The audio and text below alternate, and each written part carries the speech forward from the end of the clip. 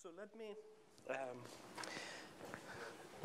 let me begin with an overview of what I hope to cover. Unfortunately, I will probably have to erase this, but it can still be on the board for just a little while longer, maybe. So the plan for today is to give an overview of the cosmic censorship conjectures in general relativity. So outline.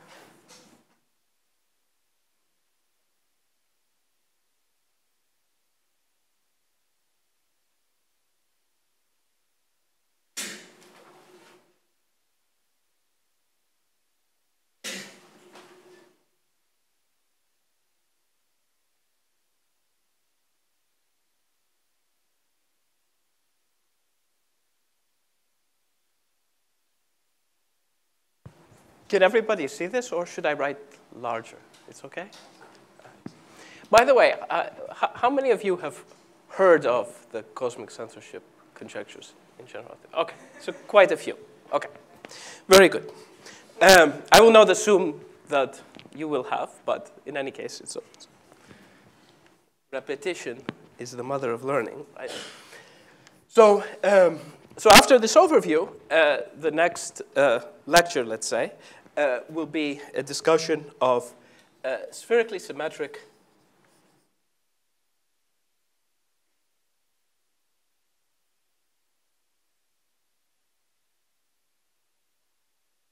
dynamical spacetimes.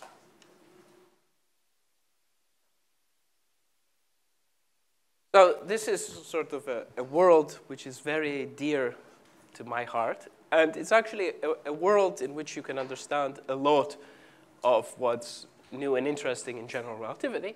And in particular, it's a world in which you can really understand what's going on concerning these conjectures. Okay, so in some sense, my favorite way to really understand what the issues at stake are for these conjectures is really to understand this world. And another nice thing about this world is it's in a world where you can really make formal sense out of the notion of a Penrose diagram. So I'm going to add this here. So, and Penrose diagrams.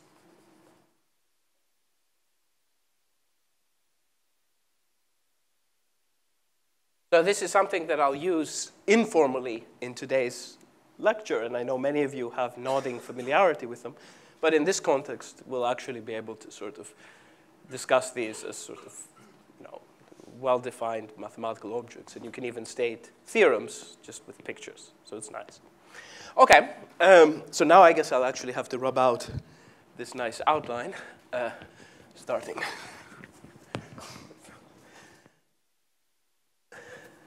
So the third, again, let's say, lecture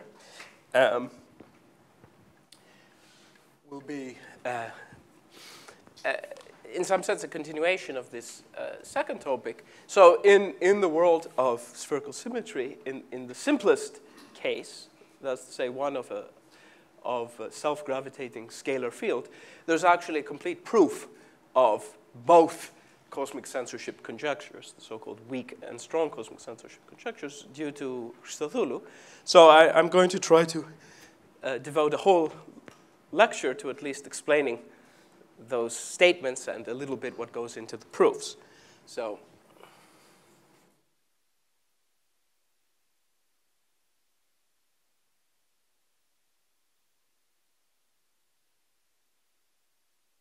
we'll see these acronyms a lot later, so I might as well initiate them already here. This is weak cosmic censorship and strong cosmic censorship for spherically symmetric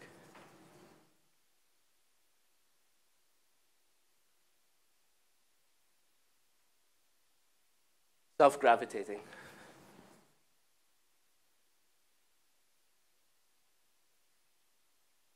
scalar field. And this work really is sort of the place to start for anyone wanting to understand more generally these conjectures. This is really this is what you have to understand. Well, the final lecture will be concerning sort of a result which is beyond spherical symmetry, in fact, beyond any symmetry assumptions. And it actually sort of leads to a reformulation of strong cosmic censorship, or if you want, a sort of a disproof of the original version of strong cosmic censorship. So this is a recent work of myself and Jonathan Luke from Stanford University. And, well, I'll just write the statement here, and later it will be clear what is its relevance for strong cosmic censorship. The story is a bit complicated, and it doesn't fit in a tweet or in this part of the board. So let me just write for now. The C0 stability of the Kerr Cauchy horizon.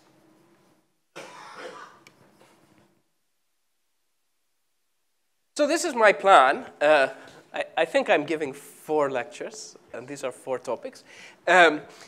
Although I have to warn you that, so I'm from Greece, and I'm not so good in planning ahead. And so it could be that the plan sort of disintegrates before our eyes. But in any case, this way you know what my plan was. OK, so let me begin this overview. And by the way, feel free to interrupt me at any time. But also, if you don't quite understand everything yet, that's fine. You shouldn't. Because the whole point, in some sense, of topic 2 is topic 2 will, in particular, explain formally, in a certain world, everything I said today. Okay? But in any case, nonetheless, do feel free to stop me. So let's begin our overview. So, cosmic censorship.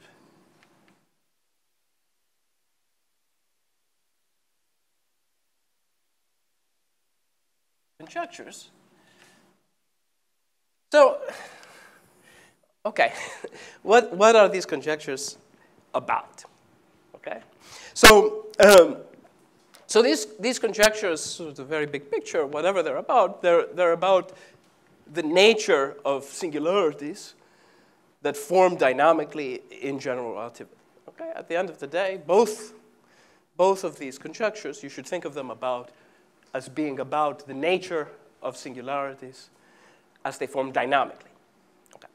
So I want to focus for a second on that last word, dynamically, because until you formulate these questions in terms of dynamics, you will not be able to rationally study them. So before you say anything about these conjectures, you have to understand the notion of dynamics in general relativity. So let me sort of review that very briefly. Possibly this has already been discussed a bit last week. And actually, I know that Harvey Real, his lectures will be about the initial value problem in, well, not just in classical GR, but beyond classical GR. So in any case, this is something very important. Without dynamics, we could not talk rational about it. So let me, fully deserving of a bullet point. So dynamics. So what is dynamics? Well, let me first discuss the vacuum. So for the vacuum equations, Ricci curvature equals 0. Okay, we learned that there is some notion of initial data, and initial data is a 3-manifold, which I've drawn here. Okay, so it's some 3-manifold. Okay, with a Riemannian metric. Okay, and with the second fundamental form, or what will be the second fundamental form. And maybe you heard last week that these actually are not completely free. They have to satisfy these constraints, and that's a nuisance in the theory. Various people study. So the fundamental theorem of dynamics, which is due, of course, to Yvon Choquet-Bras from 1952, is that given sufficiently regular such initial data, you can solve these equations. Okay? So what does that mean? There exists a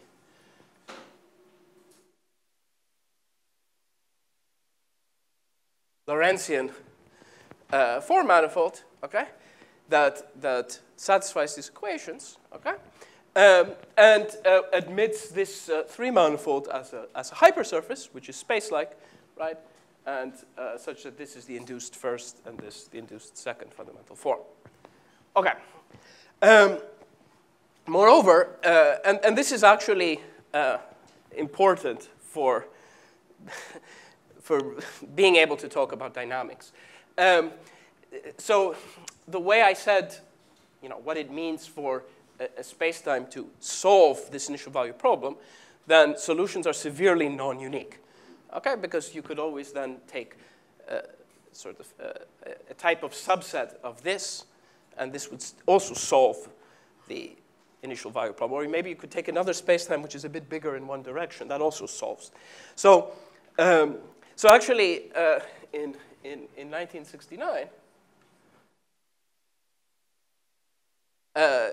Bob Garrosh and Yvon Choquet-Bras, they were able to show that there exists a maximal Cauchy evolution. So there exists a maximal solution. So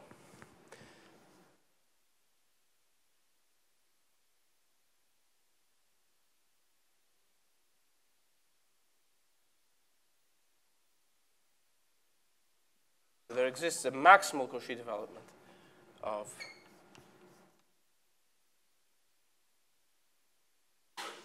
okay. So this object is globally hyperbolic.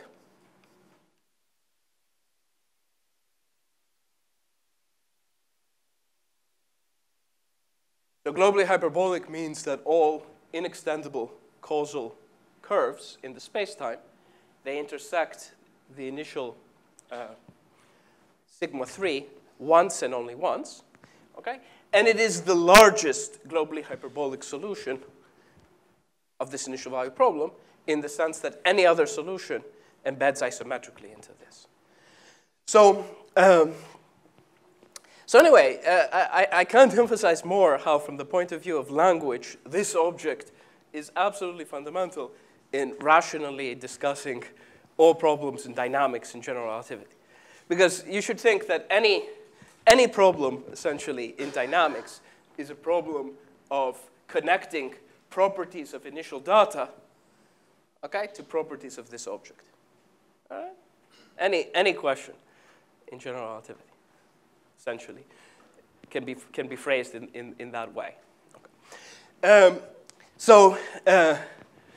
I can't resist saying a certain side story that actually the proof of this theorem by Bob Garrosh and Yvon Choquet-Bras in 1969 actually appealed to Zorn's lemma. So if you know what that is, that's one of the equivalences of the axiom of choice. So that sort of already may hint that it's non-trivial to construct this object. And the reason is that if you have two globally hyperbolic developments, then they're not living on the same manifold, so it's not clear how to compare them a priori, which is bigger. And that sort of is essentially why one had to appeal to Zorn's lemma. For those of you who like the philosophy of physics, you don't have to identify yourselves. But for those of you, you might think that that's actually quite problematic, because if indeed, talking about dynamics in general relativity relies on the axiom of choice, you might be sort of worried.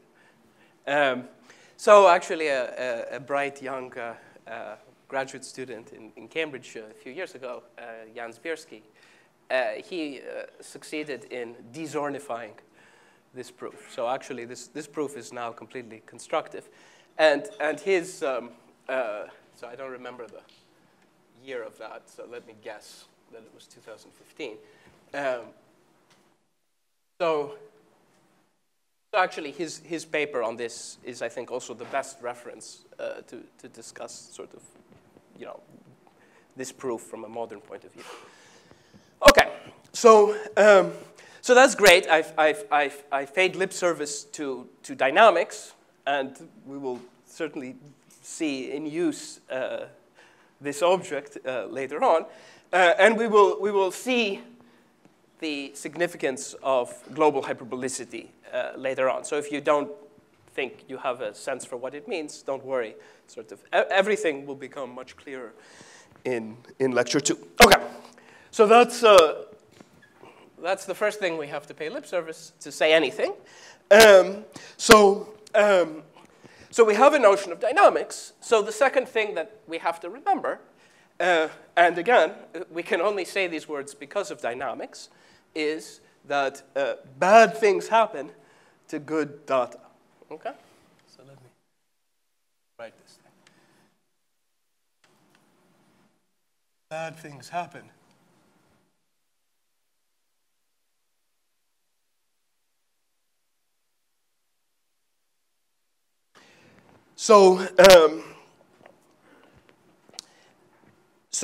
okay, so what do I mean? So this is data, okay? So the first thing that, okay, you can notice in this framework is that there are spacetimes where the data is impeccable. There's nothing wrong with the data. The data is complete. It's asymptotically flat.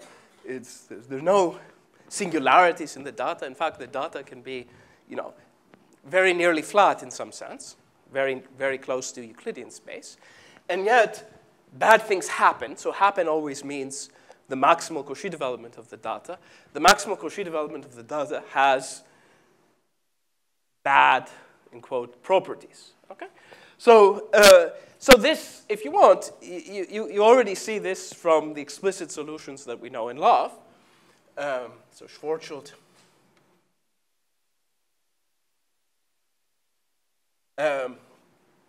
Something which I'll talk about later, Oppenheimer-Snyder, in which it's even more clear, in some sense, you might quibble that the data in Schwarzschild or Kerr, let me also add Kerr, okay, it's complete, it's asymptotically flat, but it has a funny topology, so maybe you don't like that. So here in Oppenheimer-Snyder, which I'll show you very soon, you can't quibble about anything. So bad things happen to good data. And again,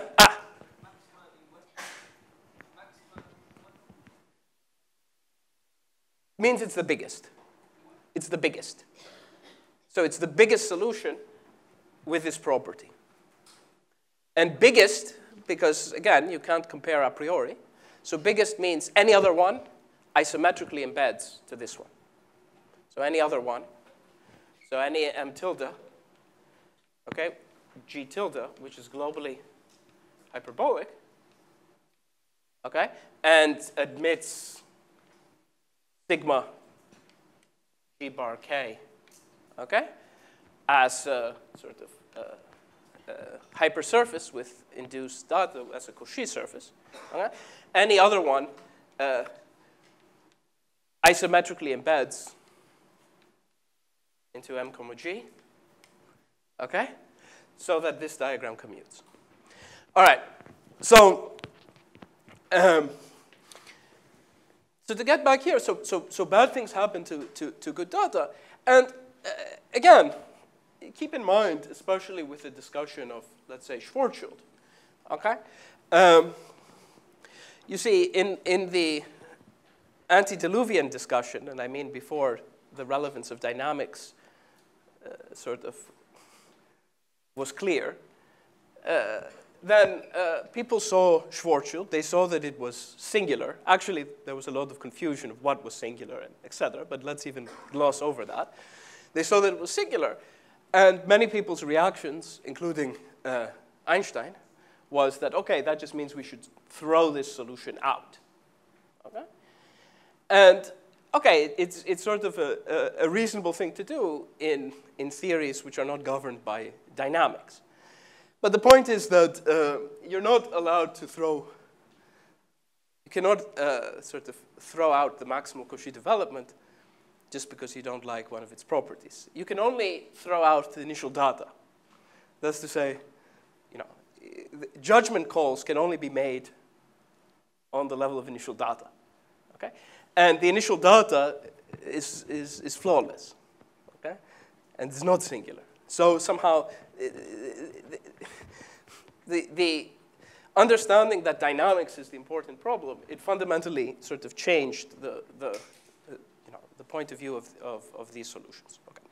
Anyway, all this will become clear later, but it's worth saying this sort of philosophy at the beginning because, you know, anyway. Okay, bad things happen to good data, but the story gets worse. And the reason that the story gets worse is that, again, these here, so Kerr, of course, was discovered later than Schwarzschild and this Oppenheimer-Snyder that I'll talk about. So these solutions, of course, they were discovered rather early. This one already in December 1915. This in 1939, as we'll see in just a second. And okay, from the point of view of dynamics, they exhibit this principle. But of course, these are just some explicit solutions. And you might hope that the reason that bad things happened was because these solutions are very symmetric. Okay? So even though, indeed, bad things happen to some very particular good data, at this point, you could still be hoping that for generic data, bad things don't happen. Okay? And this was very much the hope in the early 1960s. And the hope was completely destroyed in 1965 by Roger Penrose. Okay? So Penrose, what he showed in 1965 is the following. These three solutions, they have various bad properties. They have, in this case, they have singularities. Whatever. They have various types of bad properties, okay? Or what were, in any case, considered to be bad properties. Okay? But one thing that they have in common is that they are geodesically incomplete. Okay? And what Penrose showed in 1965 is that geodesic incompleteness is stable to perturbation. Okay? That if something is true, and this something is actually true in all these examples, then geodesic incompleteness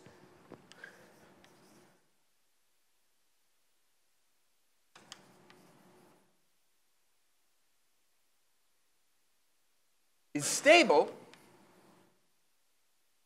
So to perturbation of what? To perturbation of initial data. Because again, to make sense of all these things, you have to always refer to dynamics. Is stable to perturbation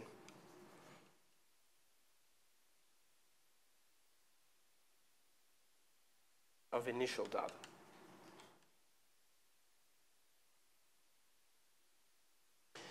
So again, to go back to this picture, what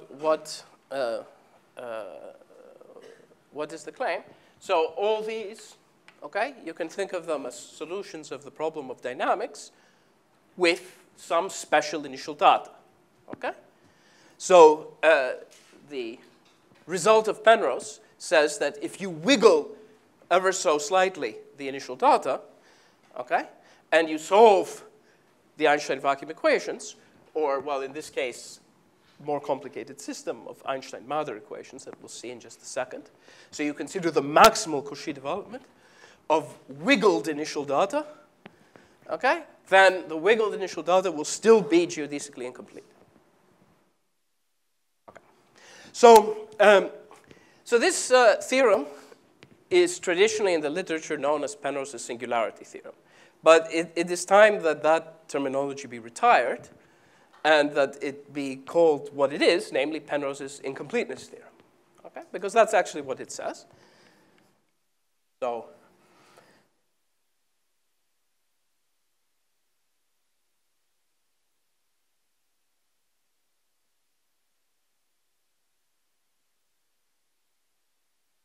and it will be clear later on why okay, this is just semantics, but why this is a much more useful semantics, okay?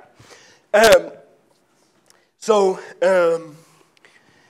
to recap where we are so far after these 3 bullet points, the fundamental problem is one of dynamics. Bad things happen in dynamics to good data.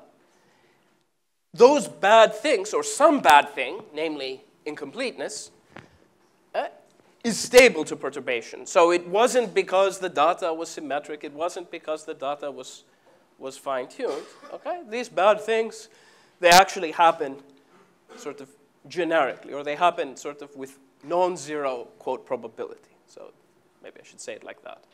Okay. So where does that leave us? Well, this is now where enter the cosmic censorship conjectures. So the cosmic censorship conjectures, they enter to make the best out of a bad situation. Okay? So cosmic censorship, what is it all about at the end of the day?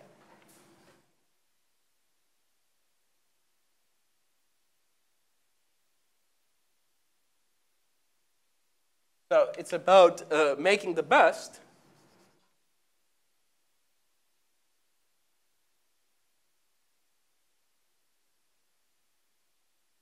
of a bad situation.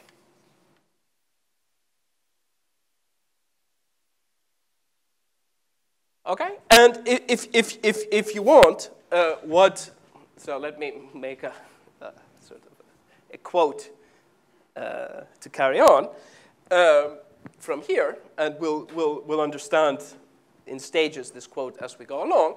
So the statement basically is, given the above situation,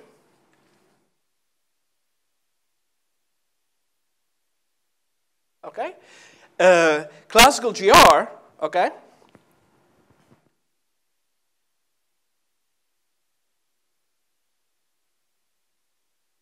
is as good as it gets. So let me say it like that.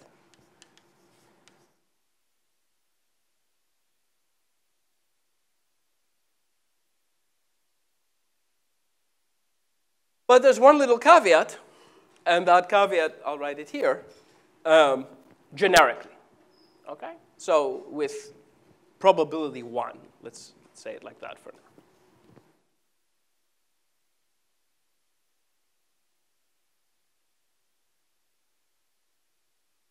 Okay.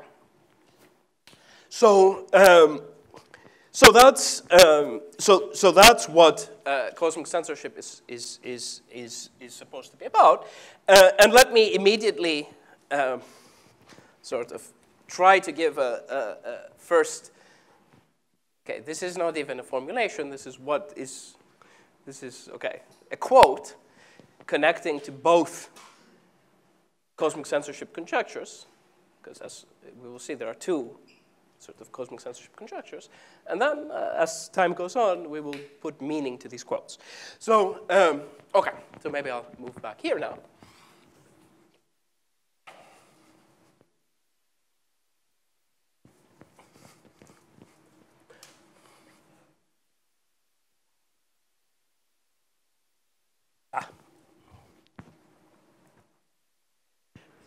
Yes?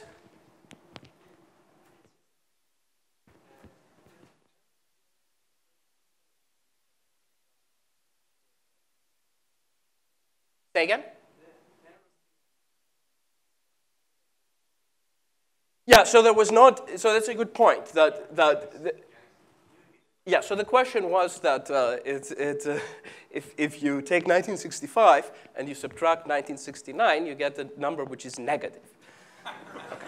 And so did he use closed timeline curves? I think this was the question. So the theorem was not, it was not originally formulated with respect to the maximal Cauchy development, because of course that notion didn't exist. In fact, Penrose's theorem, one of its great strengths is that it's actually a purely geometric fact. So it's not even about a solution to a PDE. In fact, it's about a solution to a partial differential inequality. But somehow in order to interpret the theorem, it turns out that the natural object to interpret it to is the maximal Cauchy development. Because if you are not interpreting it with the maximal Cauchy development, then all this is saying is that, well, you know, maybe you should extend further. So somehow it is really the sort of, indeed, you should really think of this as a corollary of Penrose's incompleteness theorem, but this is actually the corollary that has content for classical geometry. It's a good point. Okay, so this is sort of the quote. This is what the cosmic censorship conjectures are supposed to be about. So let me try to make this slightly more specific, referring to both these sort of separate statements. So the first cosmic censorship conjecture, so this was actually the original cosmic censorship, and it's now called weak cosmic censorship to differentiate it from something else, which is called strong cosmic censorship. But if you look back at the literature, this is what used to be just called cosmic censorship.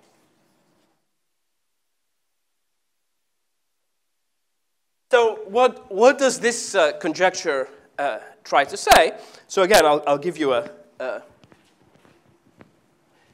quote. So let me save the quotations for the quote. So this conjecture says the following: despite the fact that the maximal Cauchy development may be incomplete, as Penrose's theorem tells us, faraway observers, whatever that means, and we'll make that precise later, faraway observers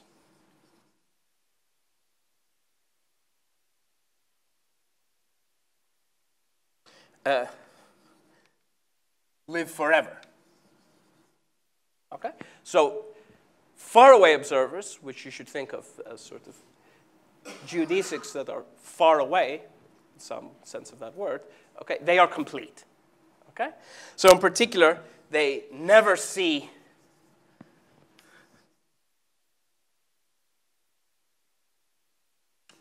anything that deserves to be called a singularity in finite time.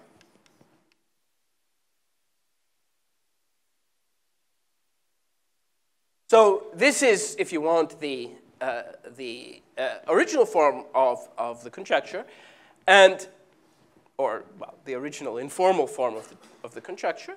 And one thing that actually really somehow first came out from Christodoulou's work in spherical symmetry, because this really is an impeccable model problem, is that this, one doesn't expect this is true without adding the caveat generically.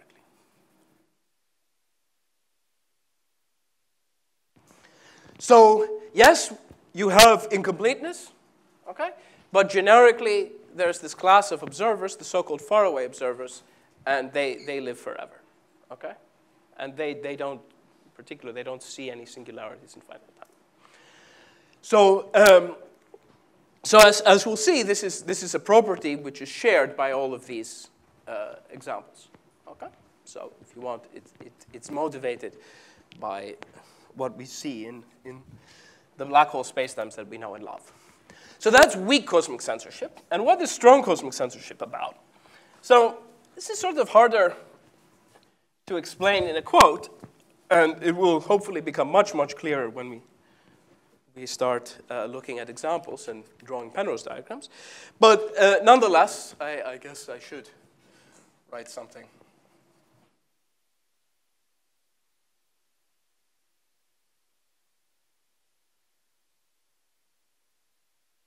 So one comment I should immediately make is that these names are actually quite unfortunate, because this is not a weaker statement than what I'm going to write here.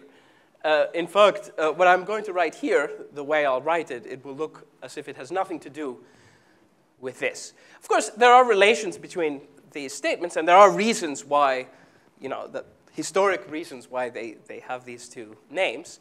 But if it were possible to retire these names, then maybe we would, and I could imagine better names for both of these conjectures. On the other hand, these are very cool names that have stuck, so I wouldn't. I'm not supporting retiring this. Here it's different. The reason is that, in fact, there's nothing wrong with an incompleteness theorem. After all, Gödel proved an incompleteness theorem, and he's a great guy, and I don't think anyone thinks less of him because it was an incompleteness theorem and not a singularity theorem. So I really think this semantic should stick. Here we can, okay, I will keep these words, but we should, maybe it is good to sort of remember that they're not maybe so great. So what is this conjecture? What does it say? So it says the following. So generically, again, and I'll tell you a little bit about the history in this context of the word generically. Generically, well, maybe I'll say it like this. All incompleteness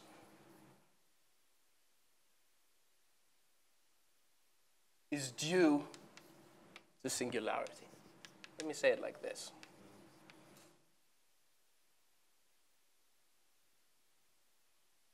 So this actually goes right to the heart of this distinction, okay? So, Penrose's theorem, commonly thought of as a singularity theorem, is actually just telling you that spacetime is geodesically incomplete. And there can be many reasons why geodesically a spacetime is geodesically incomplete, one of them being that it sort of has an edge which is everywhere a singularity. But that's not the only way that spacetimes can be geodesically incomplete. And somehow what strong cosmic censorship is saying is that generically, that is why spacetime is geodesically incomplete. It's incomplete because of singularity, because its edge is singular. So you might think that it'd be very, very strange at this point that this be thought of as something good. But I claim to you, and this will only become more clear for those of you who don't know the story, when we really understand the ramifications of this not being true. So this is good, okay? And in fact, secretly, okay, this is the statement that general relativity uniquely predicts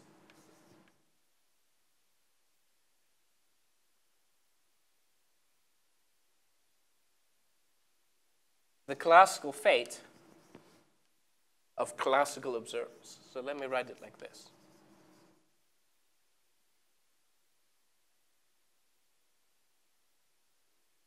So this secretly is somehow the statement that classical general relativity in its regime is deterministic. Okay. Anyway, why that is the case might not be clear yet, but it's hopefully will be as time goes on. So, so secretly, if you want, in a more, for those of you who are sort of more, there's a question. Yes.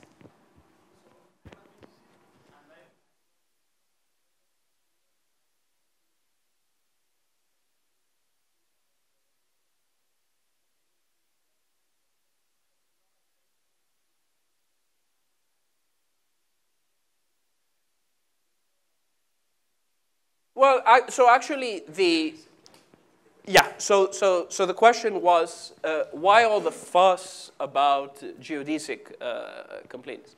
So the answer is actually, you sort of,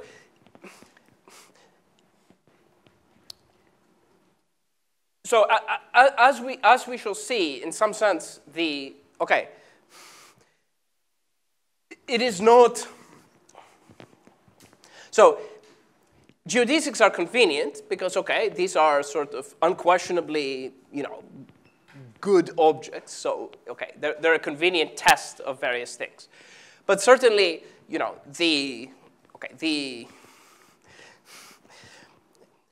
we can talk about classical physics of fields without ever mentioning geodesics, okay? And if you want, the sort of the rigorous formulations of these statements, they don't sort of refer to geodesics manifestly. So they actually find their proper formulation just as, in the world of the Einstein equations coupled to a billion sort of fields. So everything is in the solution. To say it another way, in classical physics, you don't need things from outside the universe in order to measure the universe. Everything is in the universe, okay?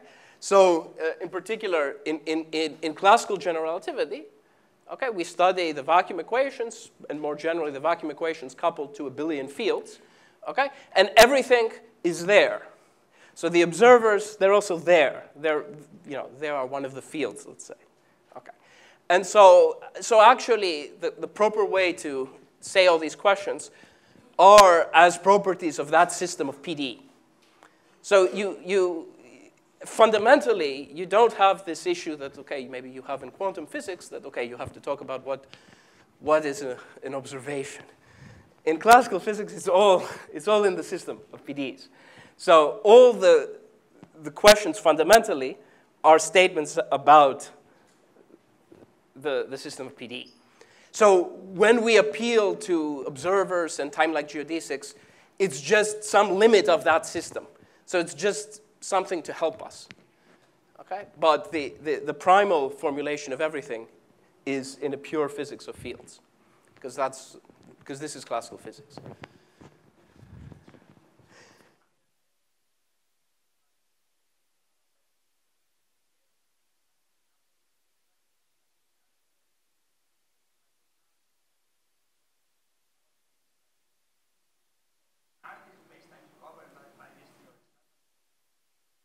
Well, by which theorem? Well, first of all, these are not theorems. these are conjectures.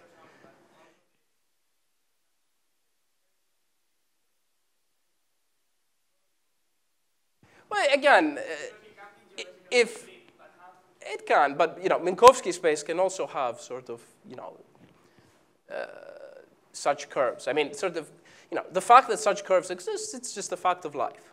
Okay, and it has some, interpretation. I mean, that's not sort of that's not inconsistent or in contradiction with anything. All right. Anyway, we'll see sort of a lot of these properties and a lot of these subtleties actually when I talk about well, hopefully very soon.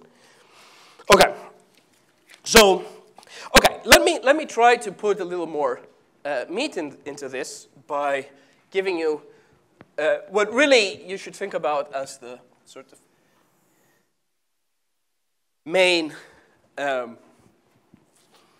model for gravitational collapse, at least historically, that sort of, if you want, sheds light on what these statements are really saying. And this is Oppenheimer-Snyder. Okay. So let me introduce to you Oppenheimer-Snyder. And if I get something wrong, there's at least one member of the audience who can help me out.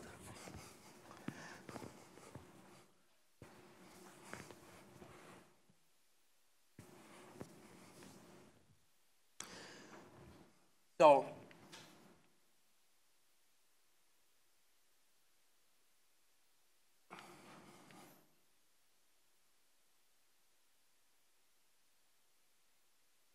this was first written down in a paper from 1939, it was not presented in any sense in the way I'm going to present it. Actually, this solution, in some sense, is already implicit in the work of Lemaitre from a few years earlier, and it was from that work that it sort of eventually... Yes?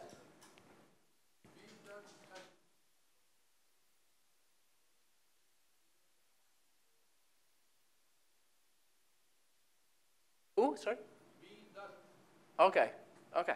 Yeah, I mean, in some sense, it is already in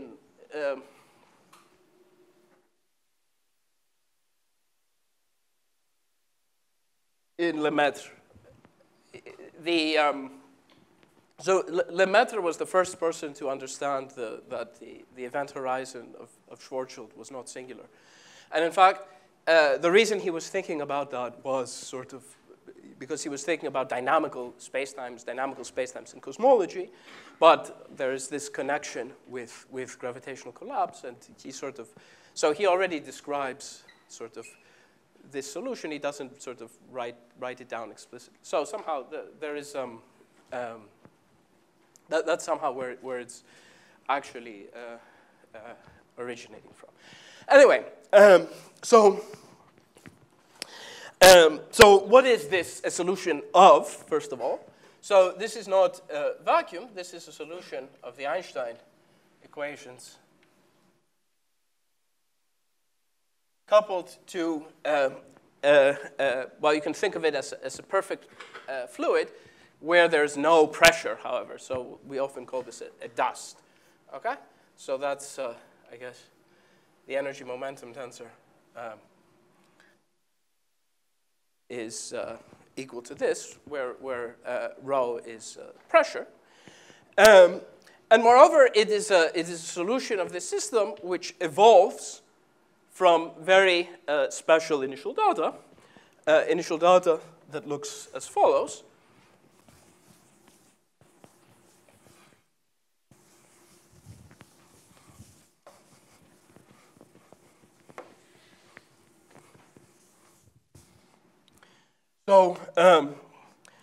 So the initial data is spherically symmetric, first of all.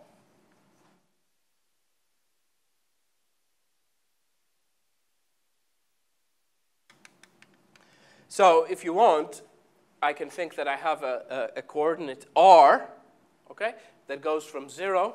This is what I think about as a radial coordinate, r, okay, which goes from 0 to infinity. So this is time equals 0, okay? And so the initial data is spherically symmetric, but moreover, it's actually homogeneous in some finite ball. So I have some r equals capital R, okay? And in this ball, I have rho, the density, constant, and outside this ball, I have rho equals 0. So this is the initial data. So if you want, this, I can think of this as the initial state of a star. Okay? So this is the data. Okay? So how does it evolve? Okay? So to draw the space-time that evolves, what I'm actually drawing is a Penrose diagram. Okay? Of course, these type of drawings did not exist at the time, but in any case. So I'll just use this now as a picture, and those of you who already have nodding acquaintance can nod. And well, those of you who don't, well, this will be motivation for understanding tomorrow's lecture, where in the context of spherical symmetry, I'll tell you exactly what these objects mean. Okay.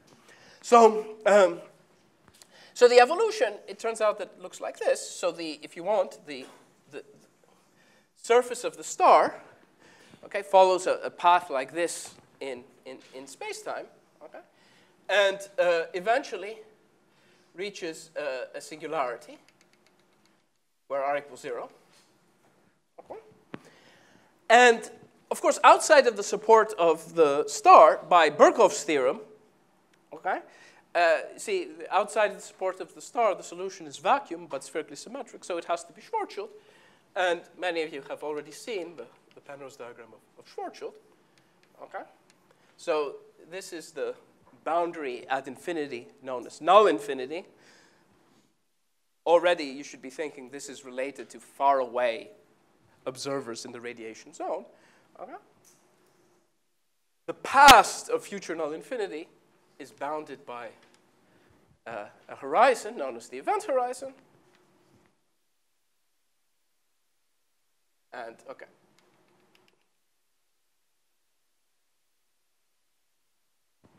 So the complement, right, of the past of future null infinity is this region here. This is exactly the black hole region.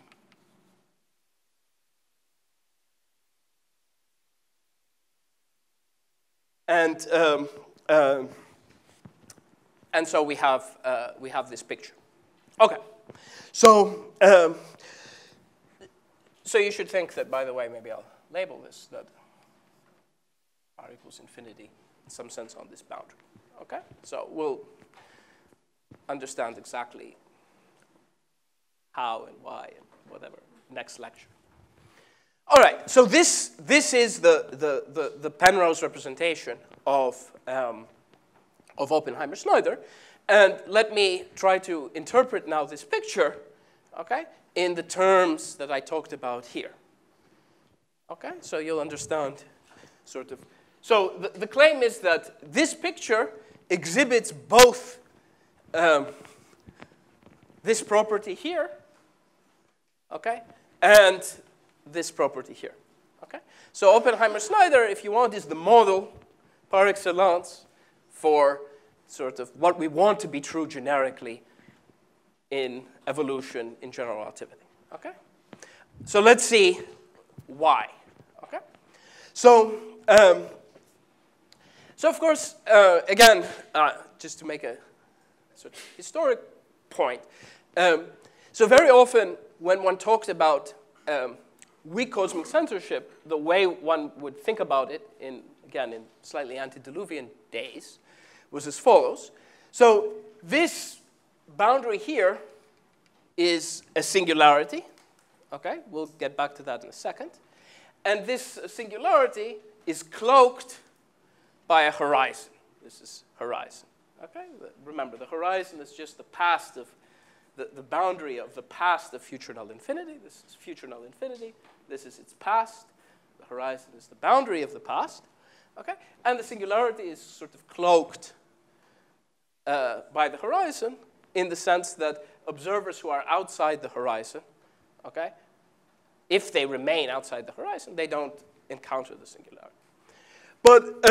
But actually, it's sort of, and this insight, in some sense, goes back to Bob Garrosh and Gary Horowitz in Gary Horowitz's thesis, is that you should, to capture the property that we're interested in, you should actually focus on future null infinity itself.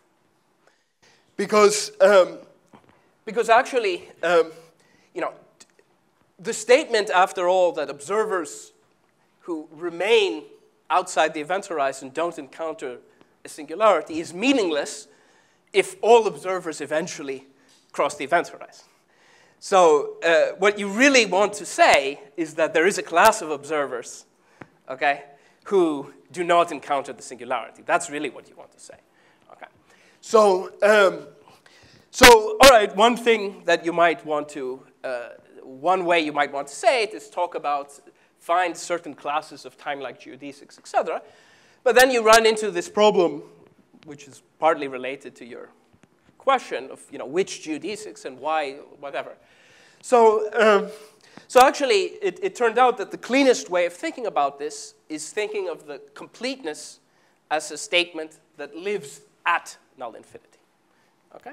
So I claim that you can make sense to the following words, that future null infinity is complete.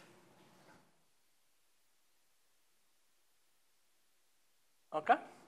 So So this is a funny statement because, okay, whatever future null infinity is, it looks like it is asymptotically a null hypersurface.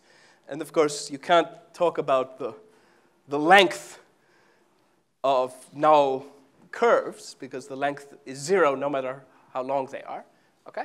But nonetheless, I claim, and we'll discuss it next time, that you can actually make sense of these words, okay?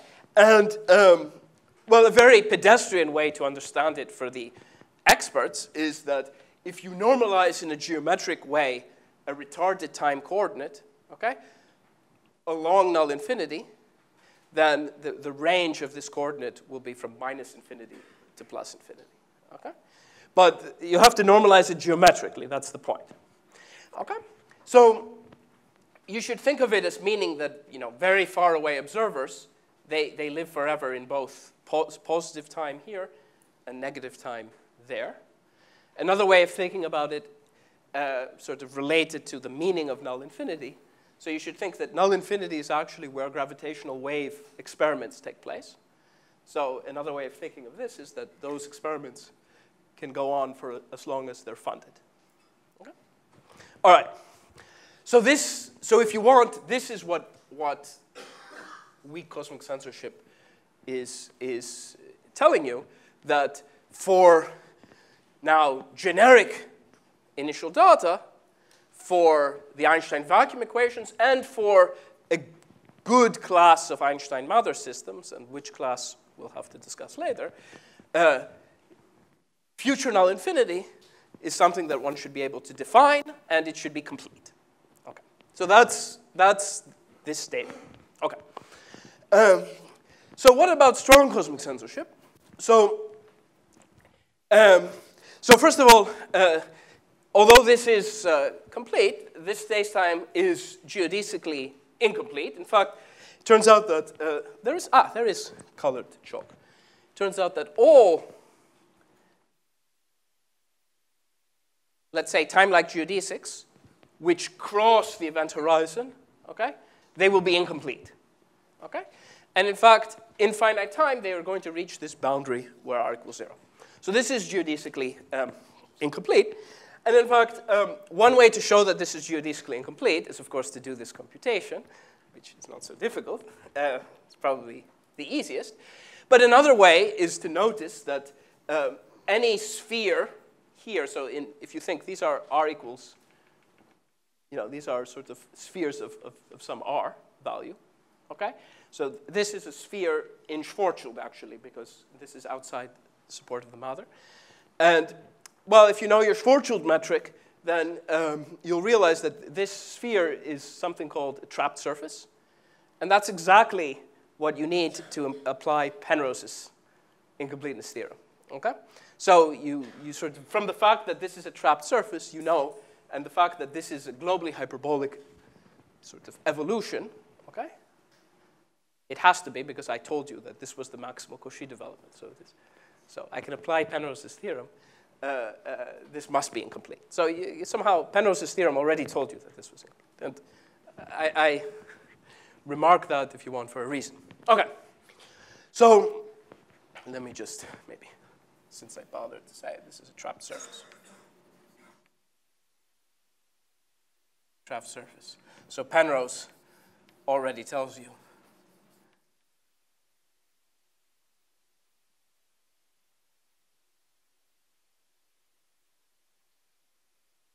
Okay. Okay, but anyway, so this is an incomplete geodesic, okay? And what happens, as I just told you, is that all incomplete geodesics, so I just drew a bunch of them, they end up at r equals 0. Now, what's written in all of the textbooks is that r equals 0 is a curvature singularity. That's what's often said. So the curvature blows up. Now, for instance, just so that's unambiguous, you can look at the Kretschmann scalar, which is a quadratic expression in the Riemann curvature tensor, which is scalar, okay? And that blows up as r approaches 0. Okay? So that's great, of course, but the fact that the curvature blows up does not do justice to the nature of this singularity. Because in reality, the singularity in... so, by the way, this, I should mention, is true both of these geodesics, okay, who sort of approach r equals 0 in the Schwarzschild region, and these geodesics who approach r equals 0, you know, always inside the star. Okay? So the curvature blows up, but this does not begin to do justice to how singular this boundary is. In reality, not only does the curvature blow up, but observers are torn apart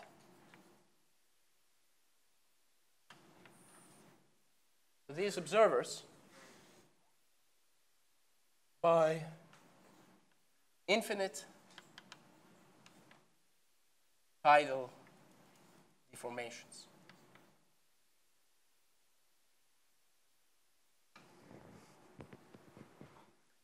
So what does this mean? This means that if I'm so let me say it first in this language of observers. So if I'm an observer, so I'm following one of these geodesics, but I also have hands and legs, okay? And if you want, you can think of the hands and legs as Jacobi fields. You know your differential geometry. Because the ends of my hands and of my legs, they also follow geodesics, okay, which are infinitesimally close to sort of where my heart is, let's say. Okay?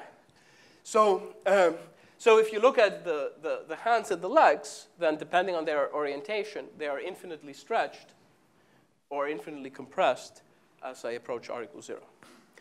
So I'm killed as an observer. This is very different from just the statement that curvature blows up. That's an instantaneous force. Okay? That's just an instantaneous force, which is infinite.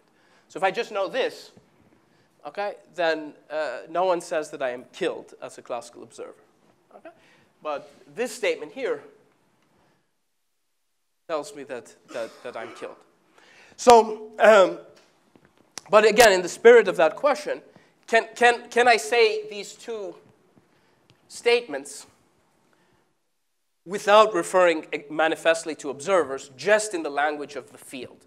Okay? So can I somehow capture these statements just in the language? Yes?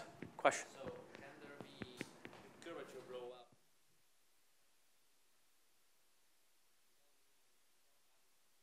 Yes, of course. Yeah, and we will see this later on. Okay.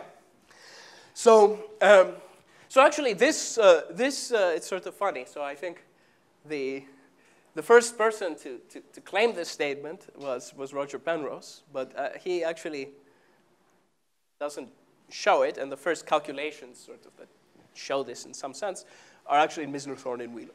So there's a section of Misner, Thorne, and Wheeler about this. Okay. So so how can you say this without referring to observers, just in terms of the metric? Well, the statement that the curvature blows up as observers approach r equals 0, that's very easy to say in terms of the metric. This is just the statement that the metric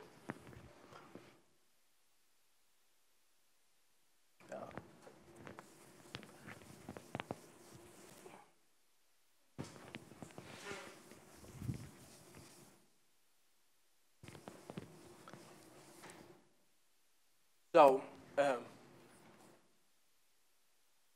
curvature blows up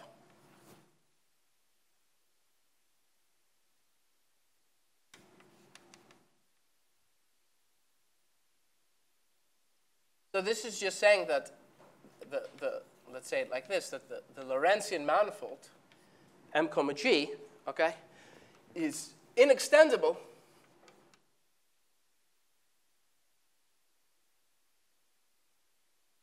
as a manifold with C2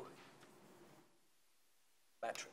So C2 means twice continuously differential. Okay? So that's very easy to infer because, of course, suppose you could extend. So here's a little bit of an extension. Okay? Then very elementary geometry says there has to be some time-like geodesic that passes into this extension. Okay? But the curvature over here was blowing up as you approach there. Okay? And that contradicts that, okay, this is a C2 metric, so locally nothing should go wrong. Okay, so that's what curvature blow-up means. It means that the metric is inextendable as a C2 metric. So, so it turns out that this statement with observers being torn apart, well, it's sort of difficult to directly translate because then you sort of get into this issue of which observers. Maybe there are some special observers that are oriented in some way, such that. But the claim is that the correct purely field theoretic interpretation of this, okay, is the statement that the metric M4G is inextensible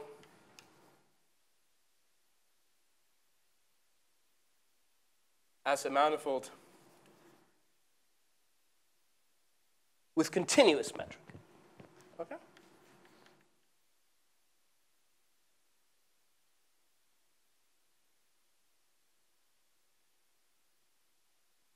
So, so if you want, this is a, so the sort of from the point of view of differentiability, this statement lives at the same level as this one. I claim that these are not equivalent statements, but in the spirit of what I told you, this is sort of the purely field theoretic description that the singularity R equals 0 of Schwarzschild or Oppenheimer-Snyder is extremely strong. Okay? Okay? So it's sort of the strength that destroys observers. Destroys. All right. So actually, I should maybe even put an asterisk on this statement. So this statement is true about Schwarzschild, but it was only very recently shown, again, by Zbierski. Okay, let me say, I don't know, 2018.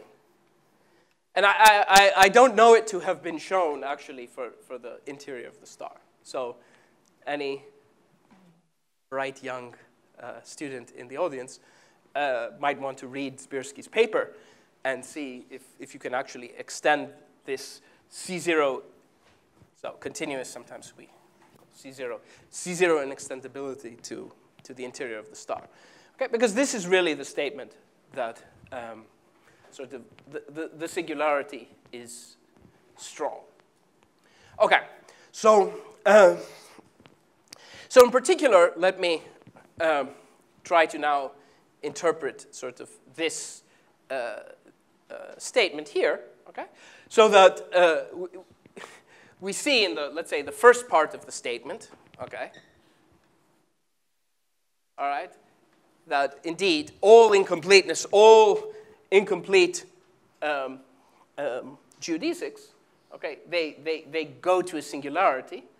All right, that's sort of this informal version of the statement. Okay, but the more correct version of the statement should be that there should be some obstruction to extending the spacetime.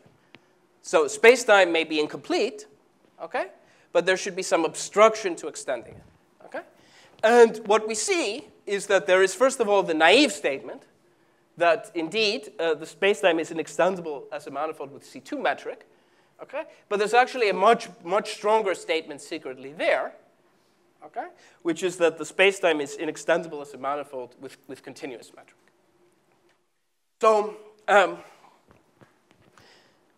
so let me now spell it out for you and sort of try to interpret what I said here. So let me first say it in the language of observers, and then I'll say it in the pure field theoretic language. So why is this telling us that GR uniquely predicts the classical fate of classical observers? And why am I focusing so much on this destruction of observers as opposed to infinite curvature? So what's going on in this space-time? Well, there are two classes of observers, right? There are the observers who don't cross the event horizon, okay? And it turns out that these observers, they all live forever. This is related, of course, to this completeness that I claim is the way we in the modern world, formulate weak cosmic censorship. So these observers live forever, and of course, the classical space-time is telling me everything about this observer. Okay? And then we have these yellow observers who only live for finite time and reach R equals 0. And what classical theory is telling me is that these observers as classical objects are actually torn apart. Okay? So even if you believe, and certainly most people do, that sort of maybe very, very close to the end, we have to go beyond classical physics to understand sort of what happens in physics. As far as this observer is concerned, they have already been torn apart. They no longer exist as a classical object. They're now some quantum soup. And okay, you can then use your favorite quantum theory of I don't know what to speculate what happens to that quantum soup. But as far as the classical physics is concerned, classical physics has given up this classical observer to whatever is beyond classical physics, as a non-classical object. So classical physics is, in this sense, self-contained. It tells you what happens to all classical objects. Okay.